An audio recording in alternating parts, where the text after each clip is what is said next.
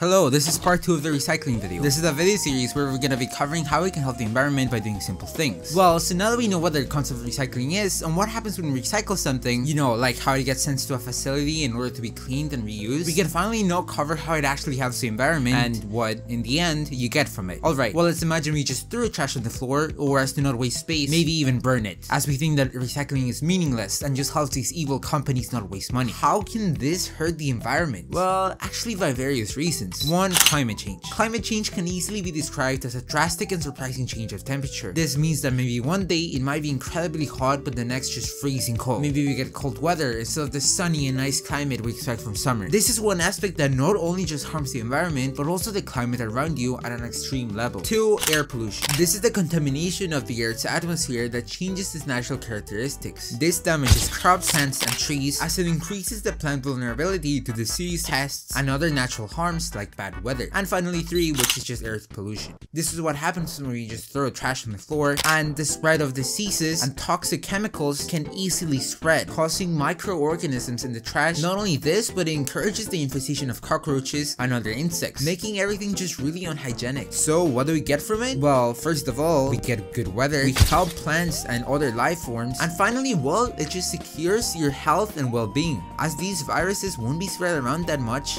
Anyways, thank you. This took a really long time to make. I hope you all enjoyed and learned something from it.